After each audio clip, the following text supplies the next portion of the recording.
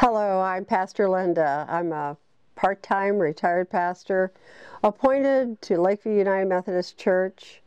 My responsibilities are varied and I get to poke around in all kinds of wonderful areas. One of my favorite is compassionate care. And at Lakeview, we are particularly diligent at reaching out not just to those who can be seated in our sanctuary on Sunday morning, but those who are not able to be with us. We talk about it on Sunday during prayer times as an important moment of concern for the homebound. And there's a picture on the screen at two of our services, 9 and 10:30, showing the person who is homebound for the week and inviting others to reach out to that person and their family in love and prayers, and also with cards and phone calls. Sometimes I think we take for granted that that's not that important. However, it has proven over and over again in this church to be very important. And we get reports back about how much it changed the heart and mind and spirit of those who were family as well as those who were the homebound person.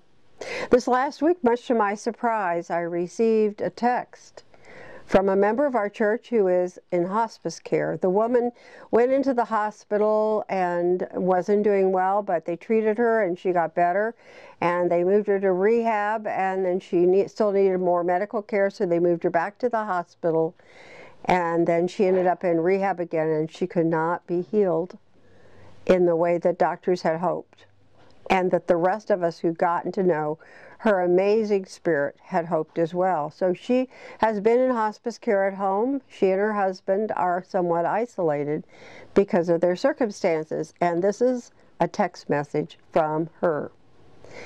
She writes to me, "Please convey to the church members and friends our love for their calls, visits, and cards. The spiritual support received from the greeting is so much appreciated. The knowledge that we are still a part of Lakeview Church and its family is so meaningful. It makes us feel so much closer to everyone." And then she signed it with love, with her name and her husband's name. I wrote her back because I understood a little bit of what she was talking about. I understood what it felt like to be homebound for a while. And so I wrote her back, I will pass it on.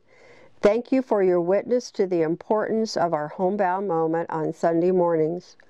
Being remembered and included has always mattered to me as well.